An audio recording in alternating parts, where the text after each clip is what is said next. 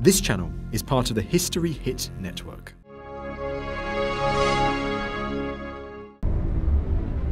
Scattered across this nation, there are places abandoned, boarded up, mysterious. I will unlock their doors and make them yield their secrets.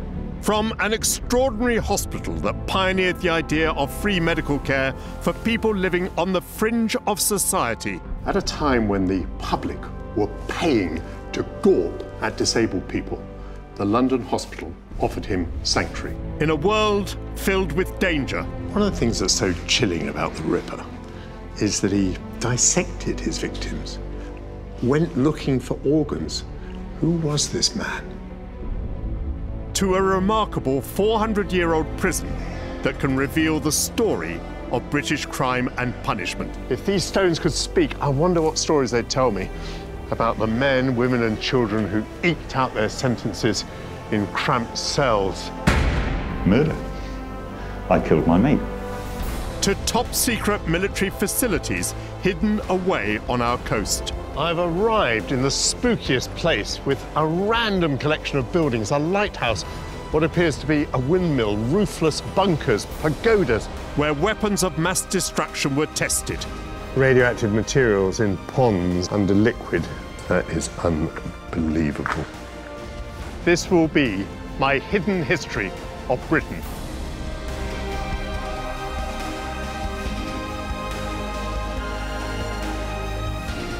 In this programme, I'm prizing open the doors to a top-secret spy facility.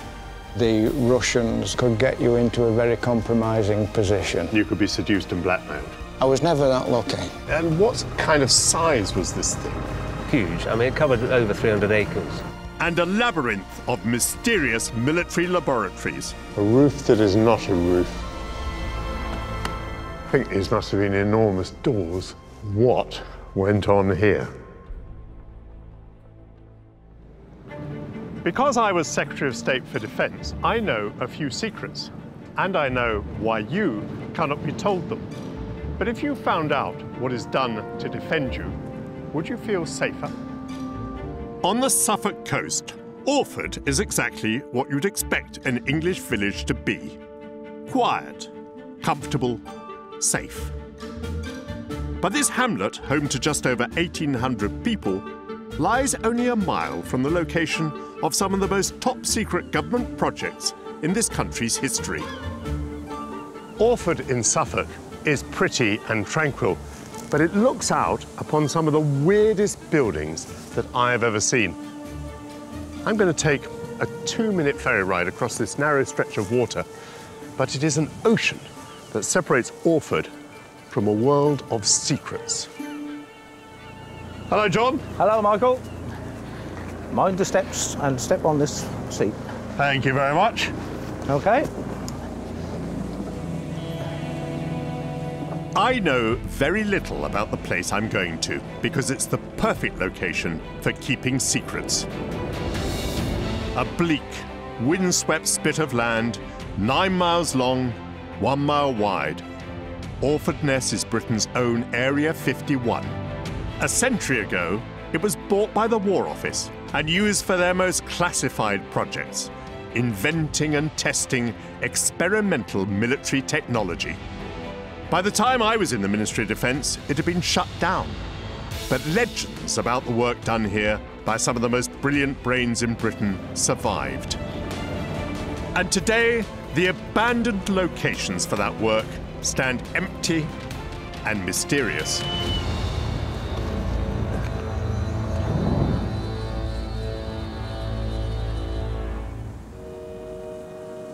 I've arrived in the spookiest place with a random collection of buildings, a lighthouse, what appears to be a windmill, roofless bunkers, pagodas, as though a giant had rummaged in an enormous toy box and distributed arbitrary pieces. I'm going to begin with this extraordinary tin box, codename Cobra Mist. The name could be straight out of a spy thriller. Maybe because this top-secret installation was built and funded by the United States government. Well, here's an extraordinary building. It's set on stilts. I guess that makes it harder to penetrate with a tunnel. And it has not a single window. You couldn't exactly describe it as a welcoming building.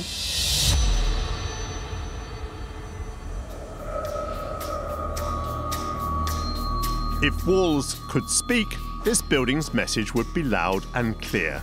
Keep out. So what is this bizarre structure trying to hide?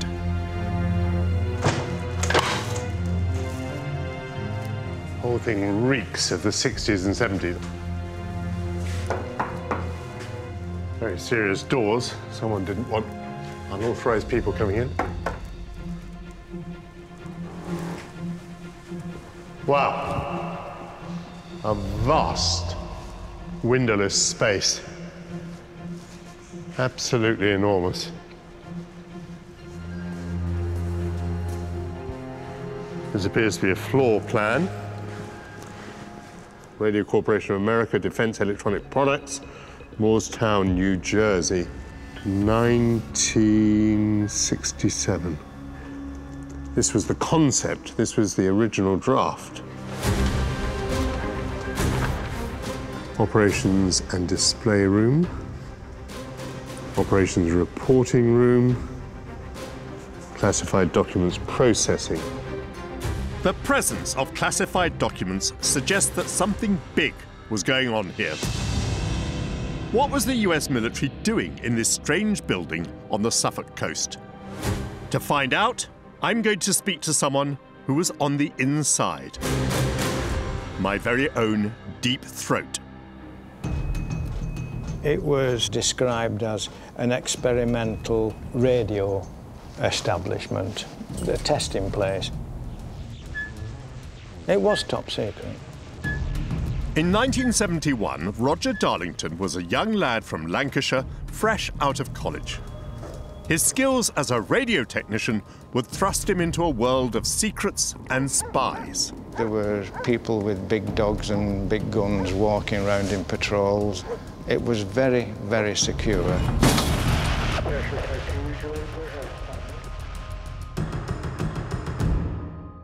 Roger, how young were you when you came here? 22-ish, with a hot piece of paper in my hand saying that I was intelligent, which I wasn't. It was my first job. What was your impression on the first day? Very awe-inspiring, and I think it was very intimidating because of the people that you associated with, both the Americans and the English. So this is you on the wall, is it? Yes. Longish haired, which was unusual for here. Being a civilian, I suppose you were the oddball, not having the hair cut right down to the top, you know. You had to be secretive on what you did, what you said, who you talked to. You were pressurized to be careful. Obviously, when you were away from the base, the natural question would be, what do you do? The answer that everybody was told to give was that the base was an experimental radio base. What I told everybody was that I swept up here. It was the easiest way. Everything about this building screams high security. And it's no wonder. After the Second World War, Russia and the United States were locked in a potentially apocalyptic conflict. These two superpowers vied for supremacy, using Europe as their chessboard. As the world teetered on the brink of World War III, tensions and paranoia ran high. This is the second floor that we're coming up to.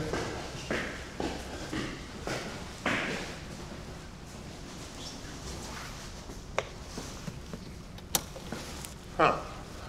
One conference room. What happened in here? This whole building was very cautious about security. One of the things that they did in here was show you films, basically how Natasha could get you into a very compromising position or situation. The higher-ups felt that the Russians or the like would be wanting to infiltrate this building. And you could be seduced and blackmailed? I was never that lucky. Potentially, I meant. Yes. One thing that surprised me about this room, it's got windows, because I thought the building didn't have any. Well, it's got curtains.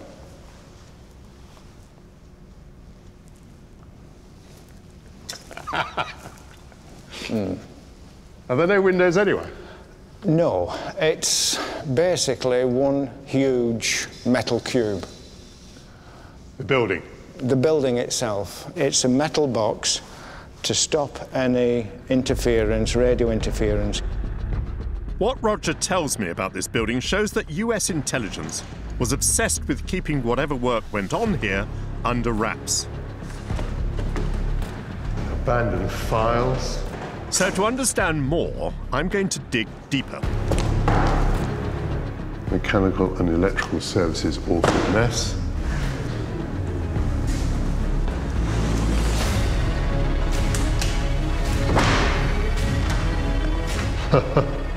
Oh, look at that.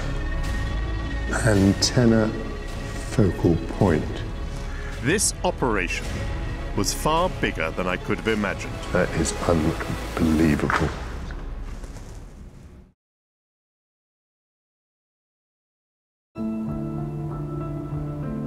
This was one of the most top-secret sites in Britain. In the late 1960s, this mysterious building was home to a highly classified US government operation. I'm determined to unlock its murky secrets. Facilities Design Criteria, Department of the Air Force. So this is the specification. Map of Suffolk. And here's the site. Oh, look at that. Antenna focal point. So this fan shape, I think, must be a series of antennae. And that little blob, I'm guessing, is the building that I'm in now, which is huge. And if that's the case, this aerial thing was absolutely enormous. A gigantic system of aerials half a mile wide once existed behind this building. That is unbelievable. I can only assume that an installation like this was used for spying. And in the late 1960s, that must have meant keeping tabs on the Russians. Ness is a remarkable place. When you look at it, you just sense the need to actually provide part of the surveillance system which kept the West safe. Former Naval Submarine Commander Mike Finney spent years interpreting classified radio signals. Well, I served in submarines, and I also served in nuclear missile deterrent submarine, so had a bit of a feel for the way that Cold War operations ran. Mike takes me out to the site of the antennae field, or array, to get an idea of its scale. So where are we now in relation to where the array was? Well, we'll actually be driving down one side of it. And what kind of size was this thing? Huge. I mean, it covered over 300 acres. And so the building which we've been in, which is pretty vast, was actually dwarfed by this entire thing. Oh, yes. It was like a garden shed compared to the size of the array. It cost a pretty penny or cent, I imagine? Well, I think that the consensus is it was about $1 billion US in today's money just to build it. You can see very clearly the anchoring points with the ends of each strand.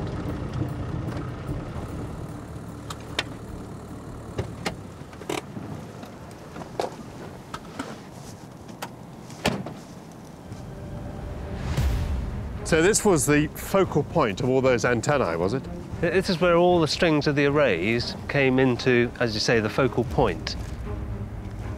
And these concrete ramps or pads, they're in the formation of the 18 pieces. That's right. They're radiating away like spokes on a bicycle wheel. So on these pads at the front here, you'd have seen the 40-foot high mast at the front of the array, going all the way back 1,800 foot to a 180-foot mast at the back end of the array. If you look down here, Michael, you can see the actual line of one of the arrays. So it went down there between those bushes, and you see the castle in the background, in fact.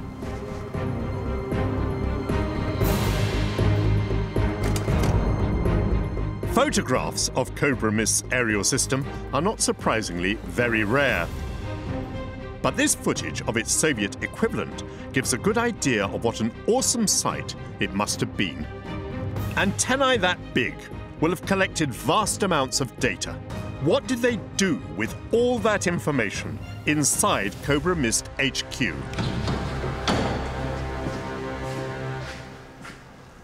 A massive, well-sealed airlock. Lots of warning signs.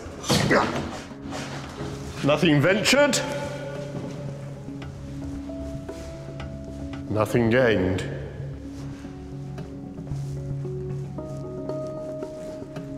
So I'm thinking this large room had some sort of activity going on in it.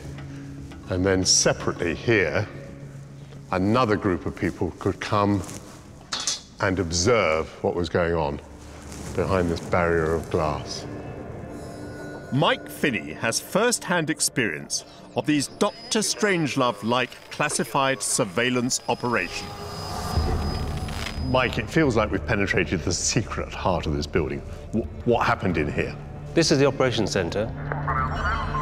This is what Cobra Mist was all about. It was actually producing the radar picture which could be interpreted in this very room. So the huge array out there, transmitting, receiving, processing going on throughout the building. Remember the 1970s, so there was no small computers, they're all big computers, and not very much processing power. Ultimately, to produce a picture which would be on consoles stretching down this end. And on this wall, there was actually a big perspex map, which showed the targets and where they were actually going to aim the radar to monitor activity. What was the point of this? The primary aim would have been detection of missile launch, because the Soviets were operating missiles, testing them and so on, so even though they weren't coming towards us, they would detect them being launched. And it was that ability to detect a missile being launched and in flight that actually gave NATO its early warning capability. The idea was all about buying time to be able to react. Mike reveals that Cobra Mist was part of the arms race as surely as the build-up of missiles and bombs. The Americans tried to spend their way to military superiority. But an enormous American spy station on the Suffolk coast could not be kept under wraps forever. He was known as the Lone Wolf of Fleet Street. That was his nickname. Michael Chapman Pincher is the son of the famous investigative journalist Henry Chapman Pincher. In May 1971, my father got wind of a story that down at Orford Ness, a project was going on which wasn't what it appeared to be. So he comes down to nose around. Does he discover anything, do you think? Well, he approached people at the gate and didn't get past it, because in those days, the Official Secrets Act was pretty much a blanket which everyone held round them and was pretty impenetrable. You couldn't even reveal the colour of the lino in a ministry. So your father, when he's after a story, how does he go for it? Well, his sources are quite interesting. I have a photograph here which shows him looking supremely confident in front of American generals, British RAF officers, and a series of diplomats and other civil servants. So he was in this charmed circle of people who knew what was going on. And because he specialized in defense, a lot of senior officials told him things or pushed him in the direction of things which they thought there were stories that needed to be told. So having been stonewalled at the gates of Cobra Mist, was he able nonetheless to break the story? He wrote an article in the Express in 1971 which reveals the CIA in Britain row. A huge radio communications establishment built with American money at Orford Ness on the Suffolk coast is being probed by left-wing Labour MPs. They suspect it is really a giant outstation of the US intelligence service, and they fear that the base might now give Russia another possible target in Britain. So he's on to the story here. Yeah. If the Americans had a listening post in Britain, which was top secret and no one was admitting that it was there, it would make us vulnerable to a preemptive strike by the Russians. Make Britain vulnerable. Make Britain vulnerable. A project as vast as Cobra Mist could scarcely escape the inquisitive attention of Michael's father, Chapman Pincher. His expose riled the secret community and rocked the transatlantic boat. Within 2 years of its cover being blown, Cobra Mist was shut up and abandoned, its secret work apparently over for good. So was the whole thing a billion-dollar mistake? This enormous building, built like a battleship, this array that was outside, nearly half a mile long, and it only operates for a very limited period of time and then is shut down. The most enormous waste of money, wasn't it? There were noise problems on the system itself, but it did work. And what is noise? Interference of various kinds. It could be radio interference, it could be jamming. It could be countermeasures, sabotage.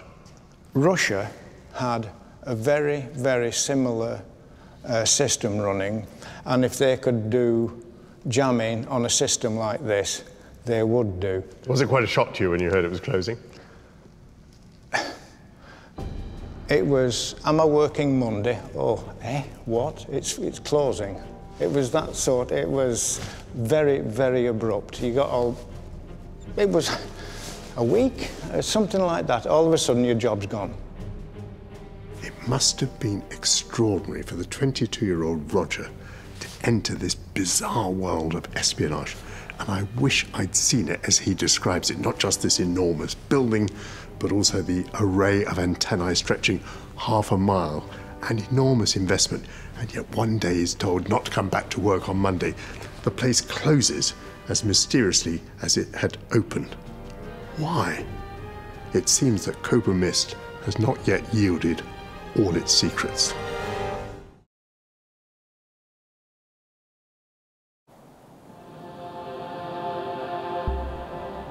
This is Britain's own Area 51, a highly classified military testing site for most of the 20th century. The mysterious decaying structures of Orford Ness hint at an untold story of government secrets. Well, we're certainly in a remote place, and this is a robustly built building, in fact with masses of earth on either side of it. Looks like someone was afraid of explosions. Some of our country's finest scientists have worked here on cutting-edge military research. But the work that they did in the 1930s sounds more like science fiction to me. Governments around the world were racing to perfect some kind of weapon that could protect civilian populations. Historian David Clarke has studied the search for the ultimate superweapon, led by brilliant scientist Robert Watson Watt. He was the person who was basically tasked by the British government to go away and produce some kind of secret weapon that could be used against the Germans in the war that everyone knew was forthcoming at that time. They were working on a project to actually perfect what was known as a death ray. A death ray being what? A death ray being some kind of directed particle beam weapon that could be used to bring down enemy aircraft. And at the time the experiments were going on here, people would have been watching Flash Gordon, where the hero was pitted against Ming the Merciless, who had his own death ray. Setting you free first. He has chosen his own death.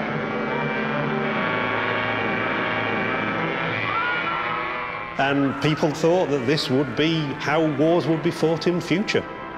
In fact, even the War Office offered a cash reward of £1,000 to anyone who could demonstrate a death ray that could kill a sheep within 100 yards. But they didn't actually manage to kill their sheep at 100 paces? No, none of these inventions could be demonstrated in the field. So what came of all that work? His technicians said, well, we have noticed that when we're sending out radio beams, that if there's an aircraft in the area, we're getting a strong response. So maybe if we can't produce a death ray, we might be able to get an early warning system that would tell us when enemy aircraft are approaching. So weirdly, out of this fantasy about having a death ray, emerged another secret weapon, which was radar. And did that give us a serious advantage? Well, it played a major part in us winning the Battle of Britain, in that we had advance warning of approach of German bombers, so we could direct fighters to the places where they needed to be to intercept the Luftwaffe. So here's a thought, that while Britain notoriously underinvested in rearmament in the 1930s, a bit of work was going on right here into a fairly far-fetched thing, a death ray, which accidentally produced radar, which was essential to our survival at the Battle of Britain, which was vital to saving civilization. What were the chances? Secret weapons research is an easy sell when the country's at war. But can you justify keeping the public in the dark once the war is over? Classified military experiments continued at Orford Ness, and the mysterious and frankly weird remains of the buildings where they took place are intriguing. There's evidence of wiring and fuse boxes. The walls and the ceiling are covered in tiles, which turn out to be ceramic, so it's all quite carefully designed.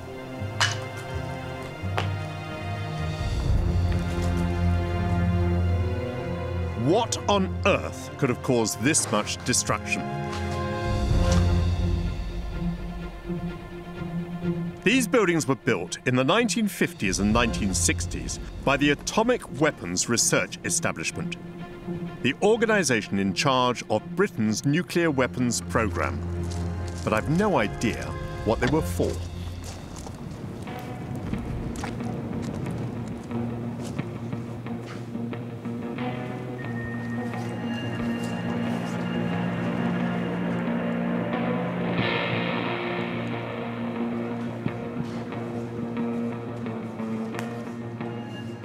Some sort of pit and a barrel ceiling.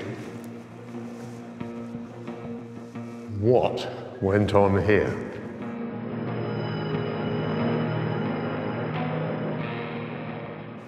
I think these must have been enormous doors.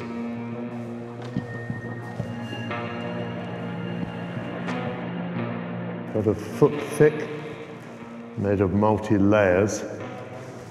Again, I'm thinking someone was afraid of explosions. This would be blast-proof, I should think. What happened here is still covered by the Official Secrets Act, so working out what went on isn't easy. As an archaeologist, I find Orford Ness an absolutely fascinating place.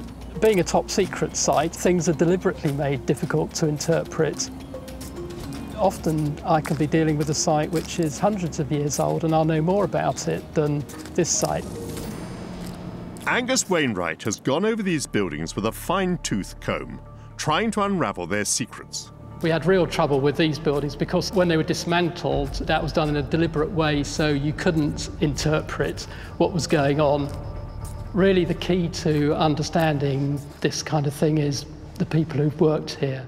The trouble is that on a site like this, which is very secret, if you didn't work in this particular building, you would know nothing about it. So a vital part of the security was that everyone worked in a silo and didn't have an overall view of what was going on here. Exactly, need to know. So even now, you're telling me that you don't understand everything about what went on in this building? We don't know the details of what went on, but this one has a few clues in it because you can see insulation everywhere.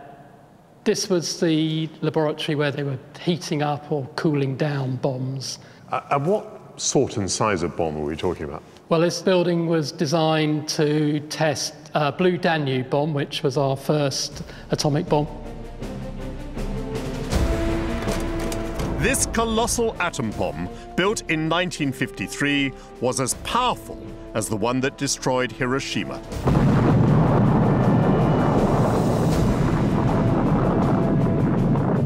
It's unnerving to think that in a room like this, enormous atom bombs were heated and cooled to extremes, all so that when the day came for them to be dropped on Kiev or Moscow or Leningrad, they'd go off faultlessly.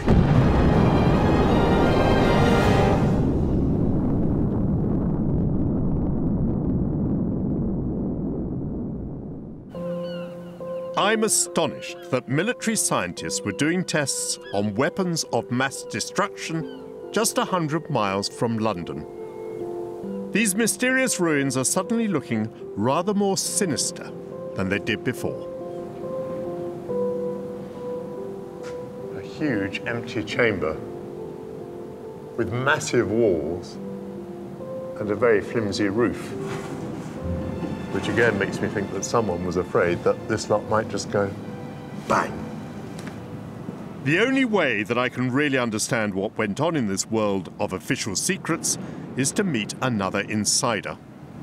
I was called to a secret meeting, and I was told that they wanted me to be a leader in the design and the ballistics of our atom bomb, which was called Blue Danube. 95-year-old Professor John Allen was one of the cleverest scientists of his generation. In 1957, he came here to test the bomb that would carry Britain's first nuclear warhead. You have to put a casing around it. You have to carry it in aircraft. You have to make sure it doesn't go bang over England. So you were involved in dropping bombs, yes, just off Orford Ness into the sea. Our bombs, which we dropped over Orford Ness, were dummies. They had the right shape, the right size, all the right equipment. And Orford Ness's job was to track not only the flight of the bomb itself, but how it left the aircraft. And that was a terrible thing to get right. Yeah, I mean, this is all an eye-opener to me. I mean, the layman thinks you open the bomb door and the bomb goes and it doesn't really matter how it goes, but you're saying this is all absolutely essential. Yes, that's right. You don't get Nobel Prizes for this, but it has to be done. Were there any mishaps? Yes. There was one whose hook had failed as it approached over one of the local villages, and the bomb fell out, got through the bomb doors and landed in somebody's back garden. A dummy bomb, but nonetheless a very big object. Not a thing you would welcome, and I'm not sure whether their insurance would have covered that. What are your memories of coming here to Orford Ness? How would you describe the atmosphere? It was a very fine collaborative spirit, and you work together. You have scientists, you have engineers, you have oddballs. You felt rather proud of it, I think, because it was something ever so special. When you look back, what role did Orford Ness play in developing the British nuclear deterrent? Well, it was quite vital. We realised we were pioneering the dangerous beasters, but although some people call these weapons of mass destruction, I've only always seen them as deterrents.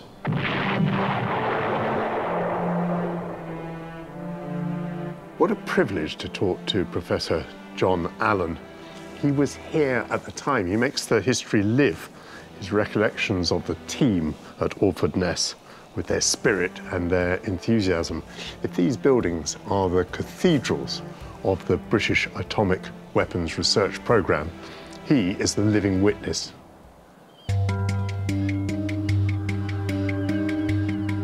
Now I know that scientists were testing weapons of mass destruction at Orford Ness, I can understand why such a thick veil of secrecy surrounds it. This building is nicknamed the Pagoda. It looks like the last scene of a James Bond movie.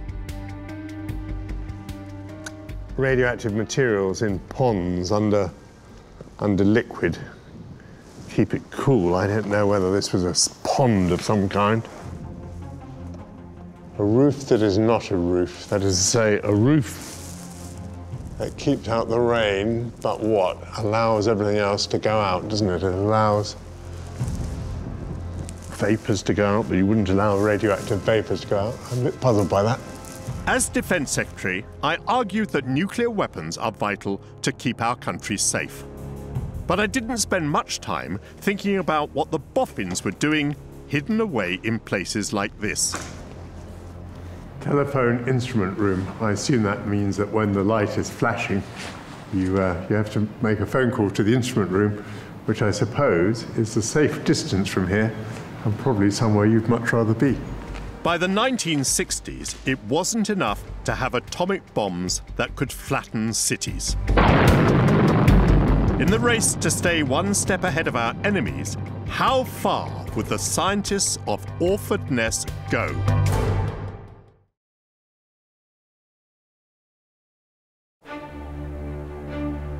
In these strange, derelict buildings just 100 miles from London, some of the most classified military experiments in our history took place. And something slotted in here.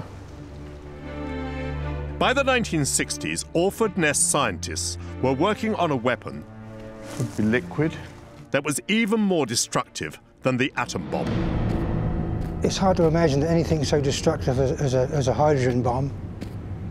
In 1963, Les Barton was an 18-year-old laboratory assistant in Ipswich. He answered an ad in the local paper for a job at Orford Ness. At the time, to talk about the work he did, testing hydrogen bombs would have been treason. We had to sort of subject the nuclear weapons to the kind of stress and beyond that they would feel in action. The new H-bombs were 1,000 times more powerful than the bombs dropped on Japan in the Second World War. I want to know just how risky these tests were. There's a callow youth for you. It was taken just after I'd been interviewed for a job here. You're 18. Yeah. In those days, you haven't even reached the age of majority. You pitch up here on the first day. What's that like? Can you recall it? Scary at first, obviously. Surrounded by lab equipment I've never even heard of before. But imagine back then when everything was pristine. Yes.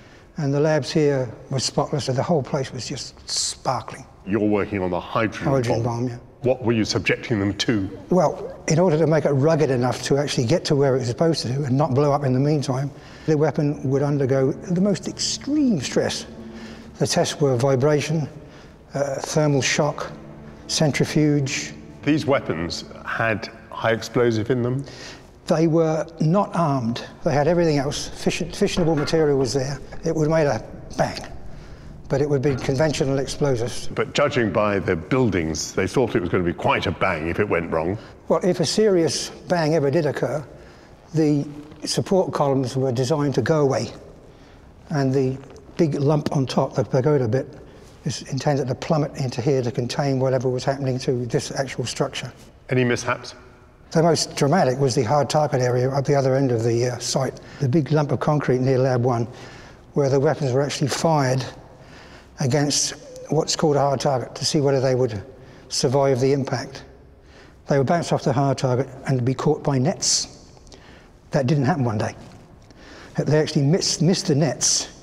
And on top of that, the jet charge was still going, so the missile was bouncing along towards the shore, which caused major dysentery, as you can imagine, across the whole place. And you're talking about a missile that was containing explosives? With a bit of bang, yeah. I love your euphemism. You always say it would have been a bang. We're talking about quite a big explosion. Yeah, it was serious stuff. I mean, I'm not sure it's here anymore, but outside the entrance of every lab, there was a blast-proof wall facing outwards, where each person who went into the lab, you had to put our sight badges on. You weren't allowed in here with your own sight badge on. And the reason for that is, if something did go bang, somebody with binoculars, over there somewhere, could see who didn't make it. Yes. It's a sobering thought. What could justify such risky work? There were people out there who wanted to kill us. Anybody who's seen footage of Khrushchev at the United Nations declaring death and destruction on all of the West We will bury you, he said. And he meant it. The atmosphere was, there's an enemy and they're out to get us. So the attitude here, I think, was that what we're doing is very important. It was not a distasteful thing to work on an atom bomb. I imagine that many young people now would find it hard to believe that the teenager Les came to work on hydrogen bombs enthusiastically. But what I get from talking to him is that he and many other people believed that our survival depended on our readiness to unleash Armageddon. For almost a century, stretching right back to the First World War, military boffins battered this small spit of land with their secret experimental weapons.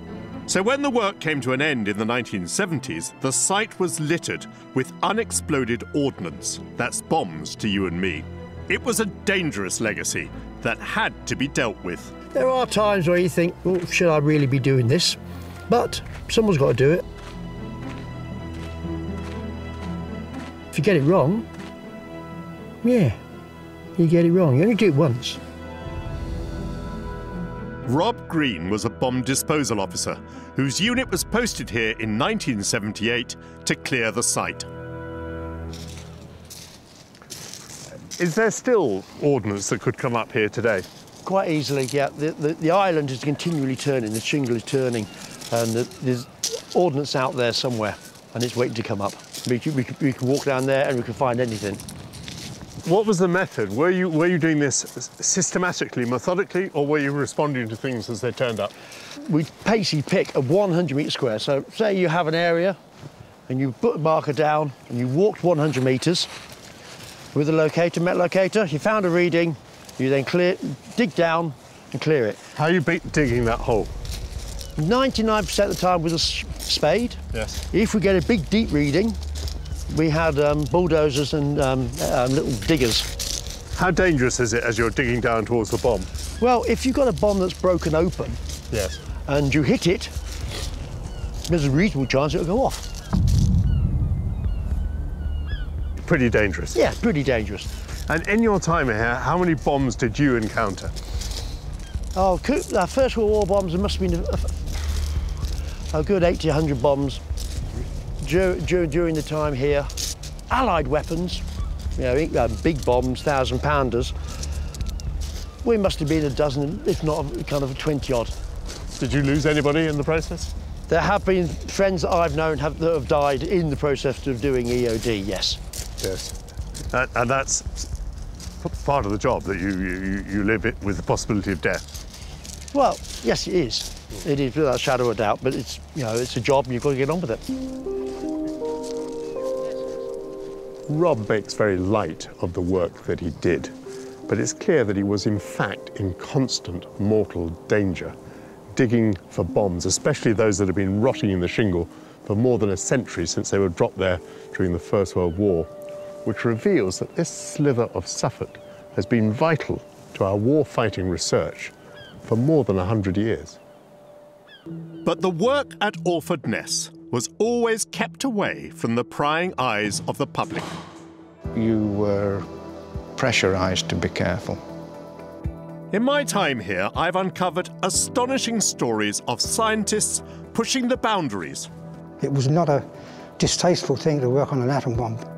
Barely a mile from the nearest sleepy English village. You don't get Nobel Prizes for this, but it has to be done. Orford seems 1,000 miles from Orford Ness, which could be a museum to military technology. I've discovered that from Cobra Mist, the Americans could peer deep into the Soviet Union. Whilst in these quirky pagodas behind me, hydrogen bombs were stress-tested to prove their cataclysmic reliability.